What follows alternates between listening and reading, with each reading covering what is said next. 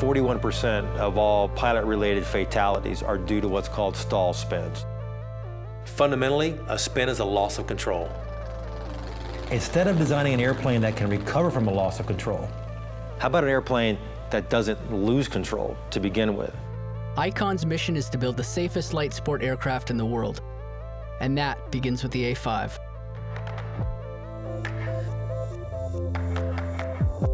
The easiest answer would have been to do spin recoverable. The design team at ICON was determined to do better than that, to build the first production airplane that was entirely spin resistant. It wasn't easy. It was tough to go, let's stop the development. Let's put 8 months more in that. Let's go spend the time, the money, and all the effort to go do something we're not even sure we can do because no one's ever done it. Many airplane designs in the past have tried to achieve it and not quite succeeded. We intended to fully succeed. A spin occurs when an aircraft slows down to the point where it stops flying. It can enter a descending, spiraling turn that is effectively out of control. The danger is when the stall spin occurs at low altitude, like on takeoff or landing, when the pilot can get slow, misfly the airplane, and inadvertently enter a stall spin when there's not enough altitude to recover. A spin-resistant airplane is resistant to spins, controllable in a stall, and has a slow descent rate during a stall. Spin resistance is a somewhat complicated issue to relay to people. The best way to do that would be a visual method.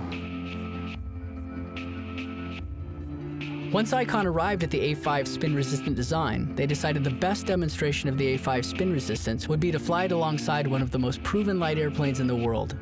Stall both aircraft side by side, applying the same control inputs. Full aft stick, right rudder. Stick aft, right rudder. In an effort to initiate a spin. Idle power. Idle.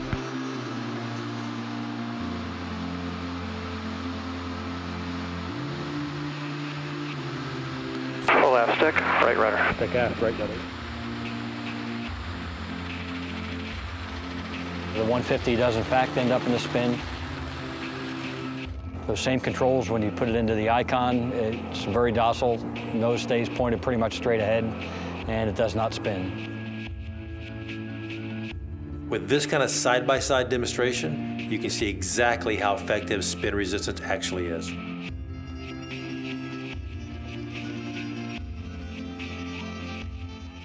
To demonstrate the A5's controllability in a stall, ICON's test pilot held the airplane in a full stall and maneuvered the aircraft. 5, 4, 3, buffet, slight nose drop, 41, full aft stick,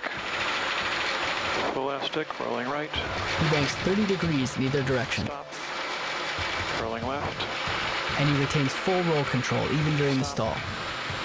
Rolling back, stop, and recovering. The A5 responds normally and positively to control inputs, even when stalled. Additionally, the A5 buffets under stall conditions to alert the pilot to a stall, so they can correct and resume normal flight. Recovering.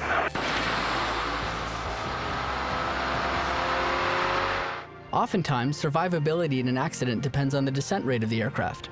To demonstrate the A5's descent rate in a stall, ICON stalled the A5 next to a parachute and compared their descent rates.